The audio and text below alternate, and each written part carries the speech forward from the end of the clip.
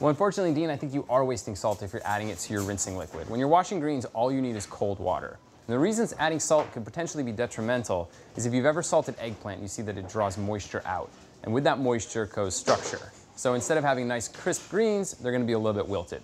So the best way to do it is if you come down here, I have a salad spinner. You want to put your greens in, fill it up with nice cold water, swish them around, pull it out, drain it, and you can repeat that up to 3 times. A lot of restaurants will wash their greens 3 times just to be certain there's not a bit of grit on them. After that, spin them dry and serve.